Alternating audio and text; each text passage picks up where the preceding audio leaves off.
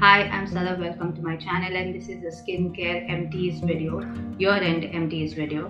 And I have a lot of products to show. So what I've done is I've gone in the voice over mode. So I'm going to take you to the products and quickly go through over them and give my recommendations. If you have any queries, please feel free to ask me. And I'll show you the amount of products. Oh, that takes a lot of strength. Wow, that's a lot of stuff, and that's why I've chosen to do a voiceover, so I can quickly briefly go over them rather than going into each product into detail, because that will take a lot of time. Shorter version of my year empties videos, my top 10 recommendations with some honorary mentions. Let's go. Number 10, Innisfree's pomegranate range. Very effective, does what it says, very nourishing. Go for it. Number 9, Mizon's Peptide Ampule Cream. And again, it's Mizon, the Snail Repair Eye Cream.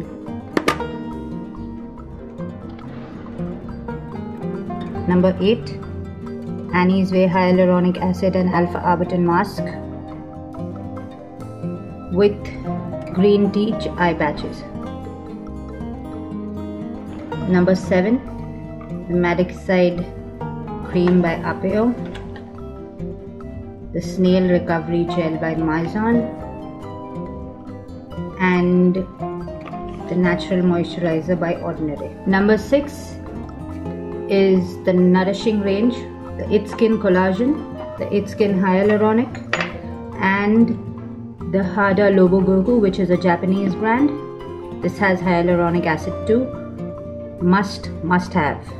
Number 5, it's the Ordinary's Retinoid Serum, the Alpha Arbutin, and the Resveratrol and Ferulic Acid Serum. You have to have this.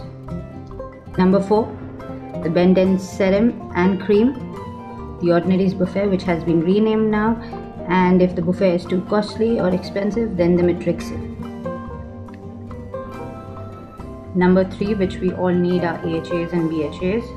The Glycolic Acid Toner, the AHA BHA Toner from Cosrx, and the Innisfree Toner, which has salicylic acid, 1%, more than 1% salicylic acid, and it should be part of your AM routine if you have troubled skin.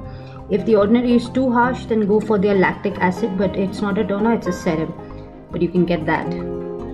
At number 2, we have the vitamin C's, our antioxidants, which should be part of your AM routine. So this is the It Skin Vitamin C Serum, which I found to be very effective. This is quite effective but very volatile because it's strong.